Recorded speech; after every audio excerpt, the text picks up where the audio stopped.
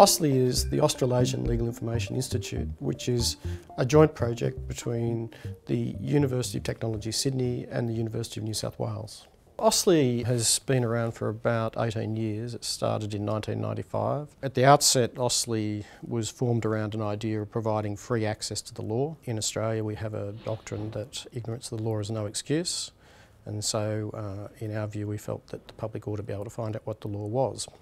AustLII went on to become the national legal database system, and sort of coming forward to today, AustLII receives about 750,000 direct hits per day.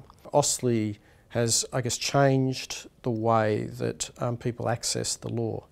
At the end of the day, AustLII is a very small organisation trying to making available a lot of information. In terms of getting to where we want to with the limited resources that we have, technology in fact is the key, and automation, I guess, is the word that we use all the time. My experience with Intersect for the last 5 years overall has been very positive. AustLII is a very large collection of databases, so what that meant is that we need people to have very high technical skills, though it may not be in the law domain, but can come in and within a relatively short period of time participate or contribute to the development of those databases.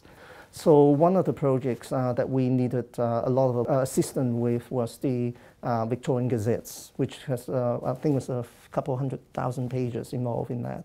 And we actually have one of the Intersect developers trying to assist us with splitting that up into a logical unit that could fit into the overall framework that we have on AustLII. So that was an actually very challenging project, and we benefit quite a lot from Intersect's input there. Intersect does provide a mechanism for people's careers as well, so if we actually can keep a pool of people without having to retrain everyone every time, they know AustLII, that given that they might be here before, makes it much easier for us to take on those projects which we wouldn't otherwise would have taken on. We come at things from a legal perspective, and we see the world through a legal lens, whereas the staff that we're bringing in most of the time are not lawyers from Intersect.